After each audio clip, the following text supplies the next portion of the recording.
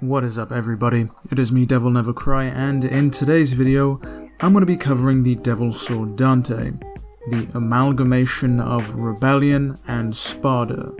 I'll be briefly going over the entire moveset as well as discussing when I think you should be using these moves. With that said though, let's just dive right in. So first and foremost, the Devil Sword Dante shares the first of its combos. By tapping the melee button 3 times, you'll get the familiar 3-hit combo that Dante always does with Rebellion.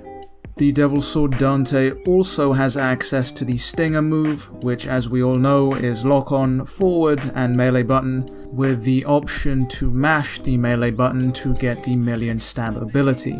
You also have access to the High Time move as standard, which is lock on backwards and melee button, which launches you and the enemy in the air, should you hold the melee button as you rise. So far, things seem pretty standard, exactly what we're used to with both the Sparda and Rebellion, but here's where things begin to get a little bit interesting. Devil Sword Dante's Combo B starts off as usual with a sweeping attack that goes around Dante 360 degrees, but this time it culminates in a million stab which ends in a short thrust. And this million stab will occur regardless of whether you mash the melee button or not. As many of you know, if you were to use the Rebellion, you'd have to mash to get the million stab to come out at the end of this combo, but for the Devil Sword Dante it comes out regardless. Then we move on to the Devil Sword Dante Combo C, which is a wild departure from what we expect. After the pause in Combo C, Dante throws out a Prop Shredder, a move that used to only be exclusive to the Swordmaster style, but has been ingrained into the standard moveset of the Devil Sword Dante. Now in regards to when I'd use Combo A, B and C, simply put, I rarely use Combo A simply because the combo ender, the final of the 3 hits, throws enemies away, and if they're big enough to not be thrown away, you should probably be doing some more damaging moves. As for Combo B, I like to throw out this combo whenever I'm in the midst of a few enemies, as it has a wide attack range allowing you to hit multiple enemies at the same time. As for Combo C, I like to use it when there's only one enemy that I feel like styling on, as the move does launch, allowing you to follow up with a air trick and get in there and dish out some stylish aerial combos. Moving on from that though, we now have the Drive and Overdrive abilities with the Devil Sword Dante. The Drive ability wasn't available to us when using Rebellion, but now that we have the Devil Sword Dante, we have it at our disposal. By hitting lock on, moving the left stick back to forwards, and then pressing and holding the melee button, Dante will begin to charge up a drive. Depending on how many upgrades you have for this move, you will have up to 3 levels of charge, with the final charge throwing out 3 drives in a row, with each of them doing slightly more damage than the other. And that's it for the non-Swordmaster ground moves that Dante has at his disposal. Let's see what's changed in regards to his aerial attacks. Straight off the bat, you no longer have the Helmbreaker tied to the melee button in mid-air. You can tap the melee button in mid-air up to 4 times to dish out the Aerial Rave.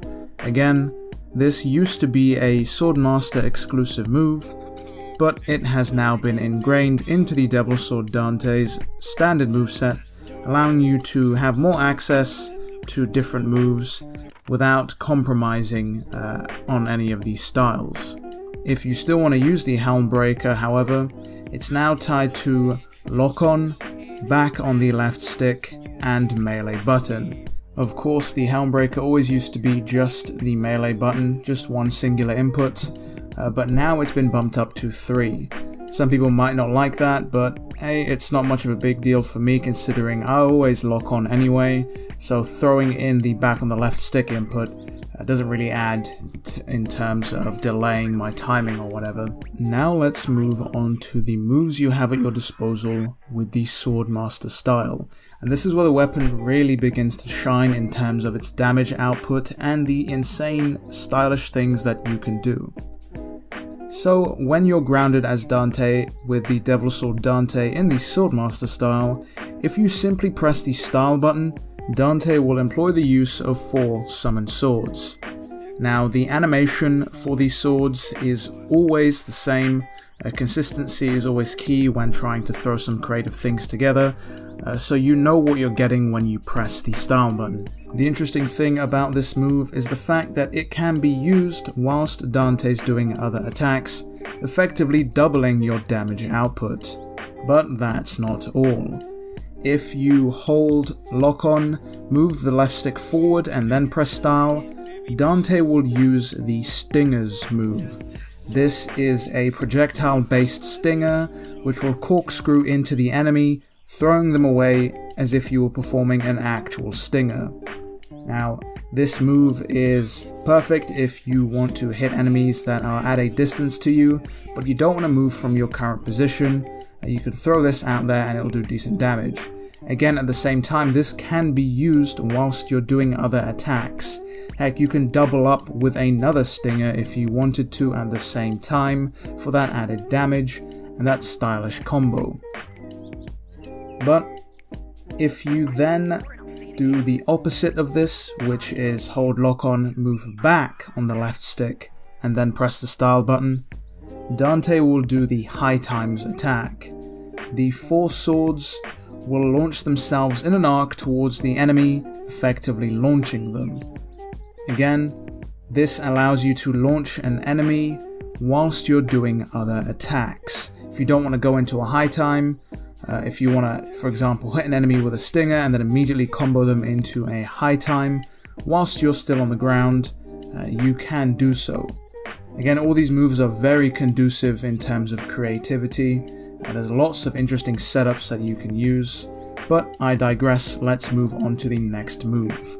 If you press and hold the style button, Dante will perform the round trips move. With this move, Dante gets his summoned swords violently spinning behind his back, ready to be thrown at enemies to completely eviscerate them. As long as you keep holding the style button, the swords won't stop spinning, essentially allowing Dante to run across the battlefield with an absolute blender on his back. Now once you let go of the style button, the swords will effectively move towards the closest enemies, completely eviscerating them. This is a rather interesting way to re-include and reintroduce the round trip ability into the Devil Sword Dante's moveset.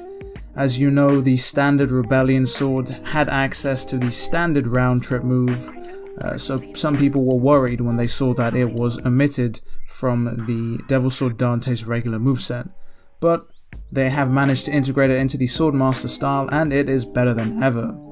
But let's move on to the final Swordmaster move, which is the Dance Macabre.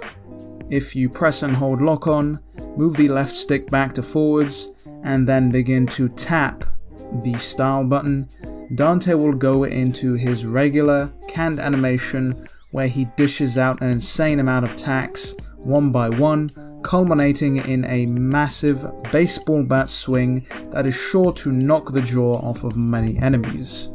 So far, the Devil Sword Dante has a pretty varied moveset.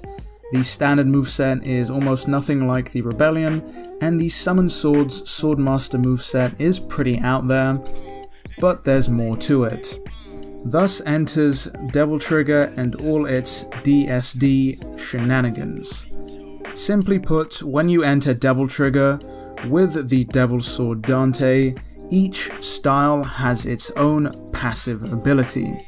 For example, when you are in the Trickster style with Devil Trigger enabled and the DSD equipped, Dante will have access to an increased amount of double jumps and sky stars, effectively allowing you to dodge a lot of attacks with greater ease.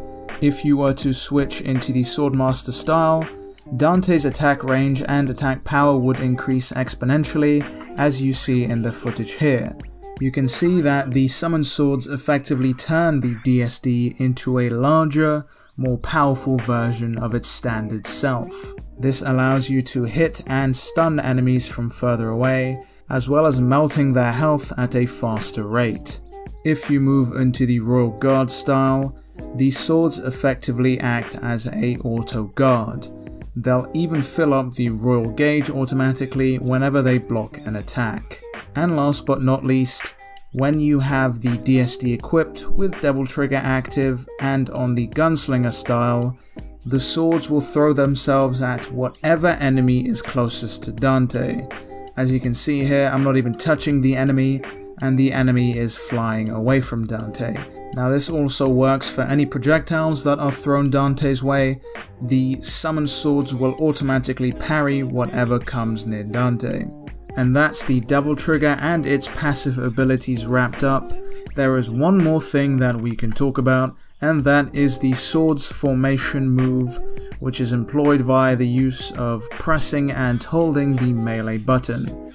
If done correctly, Dante will summon the 4 swords outside of his Devil Trigger, allowing you to have access to all the passive Devil Trigger moves I just talked about, whilst not being in Devil Trigger.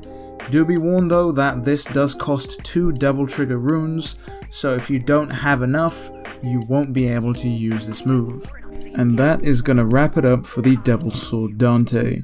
Dante has finally followed in his father's footsteps and wields a sword that bears his own name. But, dare I say, the Devil Sword Dante has surpassed the Spada in every single way possible. Let me know what you guys think. If there's anything I missed out of this tutorial, let me know down in the comments below. Do let me know what else you want to see on the channel. It has been me, DevilNeverCry. I would like to thank all of you for watching, and as always, I'll see you next video.